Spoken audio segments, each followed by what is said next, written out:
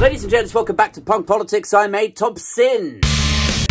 This week was the Labour conference, and it has been a belter. Dawn Butler reflected on the time she saw Boris Johnson maliciously masturbate Keir Starmer. It was building up. So it's like, what made him think that he had the right to do that? And Mick Lynch responded to accusations that HS2 only failed because Network Rail had accidentally spent £5 billion constructing the world's worst Thomas the Tank Engine cake. It was set out wrongly in the first place. It didn't connect to the HS1, which goes to France. That's what we needed. So there's been a lot of problems with it. But yeah, conference week for Labour. Time to set out your stall. Time to share your vision. Show how you're different to those flag-waving nationalist Tories. Like, we need to move away from the populist nationalism, guys. But keep the flags.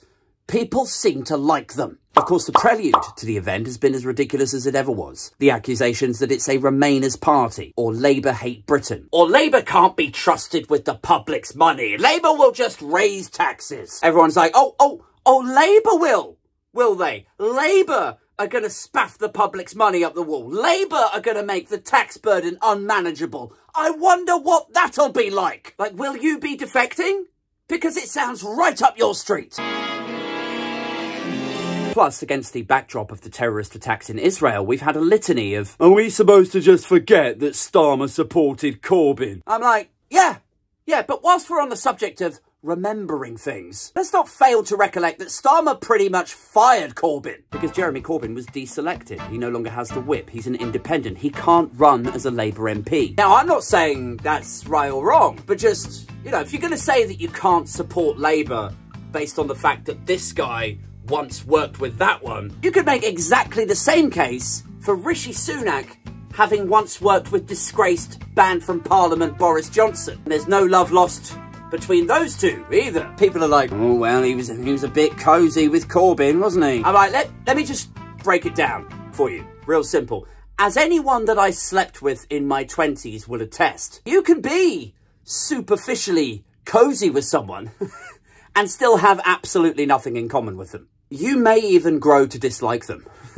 Anyway, all eyes have been on Keir Starmer, Rachel Reeves and Angela Rayner, all of whom gave speeches to standing ovations in the auditoriums of Liverpool this week. And I guess everyone's really excited because this could be, reasonably, the last Labour conference before the next election. So yeah, everyone's super jazzed to hear what sort of policies, what ideas they're likely to go to market with, what they stand for and all that, which is something they've not perhaps been too hot at historically. I mean, have you spoken to Keir Starmer? Have you sat in a room and gone, right, guys, what does the Labour Party stand for? An uncertainty about what exactly Labour under Keir Starmer stands for. He might have a plan. I don't know what it is. His MPs aren't altogether sure what he stands for. So, there's nothing, don't know. Labour, himself, not sure. Labour Party, how do you feel about that? I've had a lot worse thrown at me in my life. I have to say, I did quite like that word cloud. Just dominated by things like, you know, don't know, nothing, no idea, which might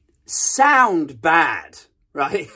But you have to factor in the Tories are dominated by selfishness, sociopathy and corruption. So, I don't know, maybe a little don't know isn't too bad. If I don't know that you're a, you know, murderous, corrupt psychopath, take the win. It means you're probably quite good at it. But yeah, anyway, that was Starmer's word cloud. Don't know, nothing, no idea. Now, for those perhaps not so familiar with Kudsberg on Sunday's latest gimmick, Sunak was given his word cloud a couple of weeks ago and came away with rich people, himself, upper class and greed. And so, by contrast, Starmer's is, you know, vague and ambiguous. But I still think it's a positive, you know, because if you come away like you don't represent or stand for anything in particular, at least you're not likely to legislate on something truly f***ing evil, are you? What comes to mind when I say the words Keir Starmer? I don't know. No idea. So Keir, could I ask you just quickly, what do you stand for? Let me get back to you on that. It's like you're the guy in the back of the Vauxhall with all of your friends, and you don't want to tell all of your mates what kind of music you want them to play in the car while you're all hotboxing it. And they're like, "Oh, Jamie, we've had enough of Pendulum and Chasing Status and Breeze FM. It's your turn on the Spotify, son. What song do you want?" "Oh, I don't know. You know, you don't want to upset anyone. You don't want to get it wrong. Like, yeah, you're being a bit weedy and cowardly and you're scared of your mates. Oh, I don't know. Anything's fine. But at least you're not getting it wrong. And that is the important thing." "Oh, I don't know. No, you pick. Like, at least you didn't buckle and tell them, "Oh, how about some Janet Jackson?" You know, and have them all laugh at you and mock you mercilessly for years. Such is the thirst we Brits have for relentlessly ripping the piss out of our closest friends. You know, it'd be every time you're in the club. "Oi, Jamie, well, why don't you go to ask the DJ for a bit of Janet, yeah?" Every time you go to a house party. "Oi, Jamie, they've got a mic over here. Why don't you give us a bit of Rhythm Nation?" Until finally you snap. You're like, "F off, Phil. I said it one time. Because I heard her earlier that day. She's not my favourite singer, for f***'s sake. I said it one time." "All right, Jamie, we were just taking the piss a bit." "Just f*** off, Phil. Why don't you all f*** off?" No, it's just better to be a bit reserved sometimes. You're British, after all, you know? Stiff upper lip. Keep it all bottled up. So what are Labour for, Sakir? "Well, I don't know. Just nothing. Whatever." See? Good strategy. That's all I'm saying. Just nothing is better than the bad thing. Just shut the f*** up a bit sometimes. Save you a lot of problems. And yeah, I don't know. That's sort of been Keir Starmer's vibe until now. More on that in a moment. So at the conference, first his shadow deputy PM, Angela Rayner, gave a speech on Sunday which was packed the f*** out. She was like live at the Apollo. So that's shadow deputy prime minister.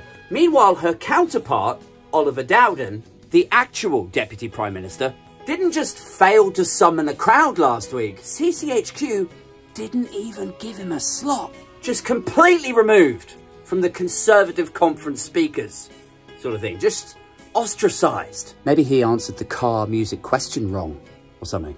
What music do you want, Oliver? Do you have any, Bee Gees? Get out. I beg your pardon? Yeah, you've just lost the whip. Congrats. Oh, for f***'s sake. So Rayner's speech went down quite well. Also, Shadow Chancellor Rachel Reeves' speech was seen as a highlight. 3 simple truths. The Tories are shits, Starmer's a Don, and IPA is better than regular lager. It just is. And saw all your favourite journalists reaching for the same phrase like it was the last box of baby formula in Co-op. Rachel Reeves pledges COVID fraud crackdown in barnstorming Labour conference speech. The barnstorming conference speech. In a barnstorming speech to the Labour... I mean, that was a barnstorm of a speech by any stretch of the imagination. But this is where it gets interesting from a sort of journo-political perspective. Because we now know quite clearly what it is that Labour stand for. What does the Labour Party stand for? Stands for. Because the speech built up a picture. It sort of joined the dots, so to speak. Reeves committed to removing VAT from private schools, closing the non-dom loophole. She said she would raise stamp duty for overseas buyers to invest in house building for the domestic population. These are economic policies that are rooted in a desire to sort of protect the British people and fundamentally make things fairer. Would it work?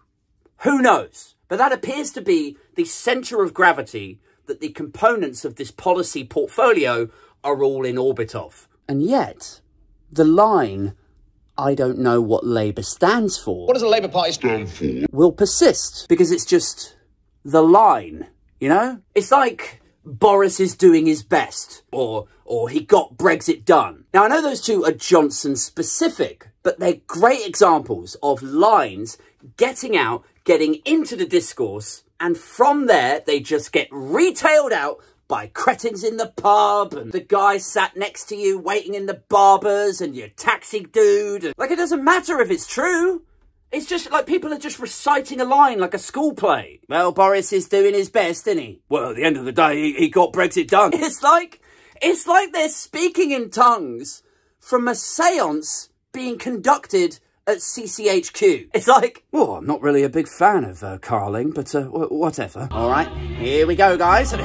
You don't know what Labour stand for anymore. Well, Bill, you see Labour are 25 points ahead now. Yeah, but I'll tell you what, Dave, I don't know what Labour stand for anymore. Well, I think they've outlined it in a few interviews here and there. But I don't know what Labour stand for anymore. Well, they've just gone through it all at conference. I don't know what Labour stand for anymore. That's it. Keep saying it. Keep repeating it, you moron. We've all been asking for months what Labour stand for, and they won't tell us. I couldn't even tell you what Labour stand for at the moment. I've honestly got no idea what Labour stand for now. It certainly isn't the working man. You know, it's kind of ridiculous. Like, you have these politicians up on a stage saying explicitly what they stand for, what their policies are, but still, guaranteed, down the pub, it's like, I don't know what they stand for. I suppose that is the power that the Conservative Party possess, isn't it? That they have the majority right-wing press in this country kind of in their pocket. Like, they could just construct or manufacture a narrative, a line, and it just becomes a sort of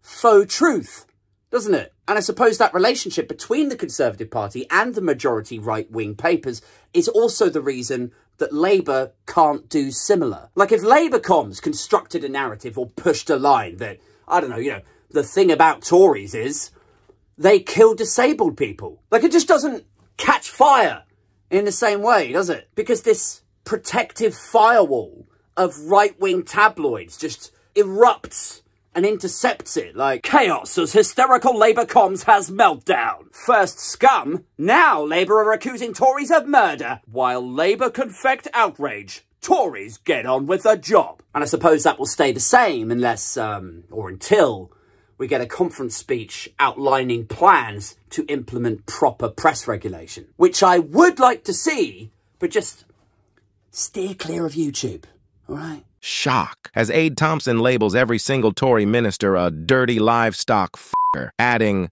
consider this thoroughly in context. Anyway, the atmosphere at Labour conference reportedly jubilant, electric, a real buzz. The Shadow Chancellor has just garnered the support of the Governor of the Bank of England. They've smashed the SNP in a by-election, which means we could be looking at a Blair-style victory here. They're 25 points ahead in the polls.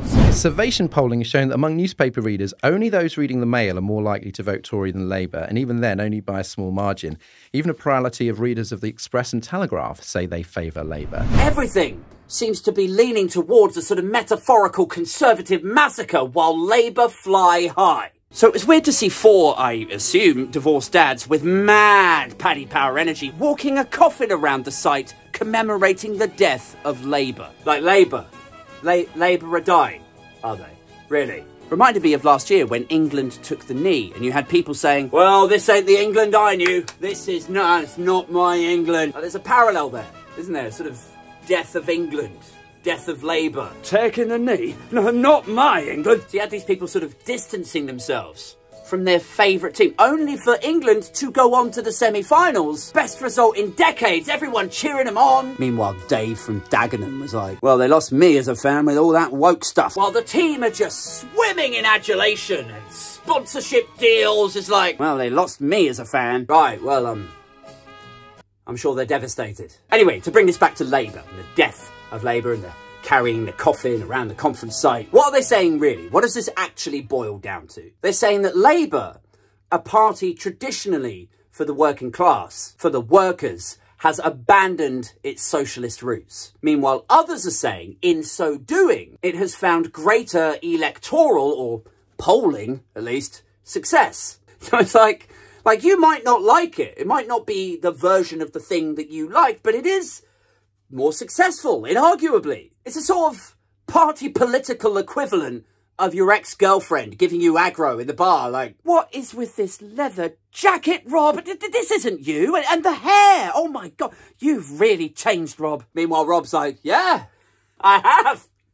And look at all this I'm getting. Guys, that's it from me for now. My voice is killing me. It's over to you. What do you make of modern Labour? Do you think they're on course for big things at the GE? Do you think they've fully abandoned the working class? Or maybe do you think they do want to get a bit more socialist, but perhaps they know that campaigning at this stage on some of those policies like, you know, nationalisation and free education, that it's just not worth the tabloid mauling they would get this far away from an election, you know? So like maybe it's better to do it closer to the GE when it's in a costed manifesto, maybe? What did you make of Reeves, Rayner and Starmer's speeches? As always, let me know in the barnstorming comments below. Indeed, let me know what you stand for.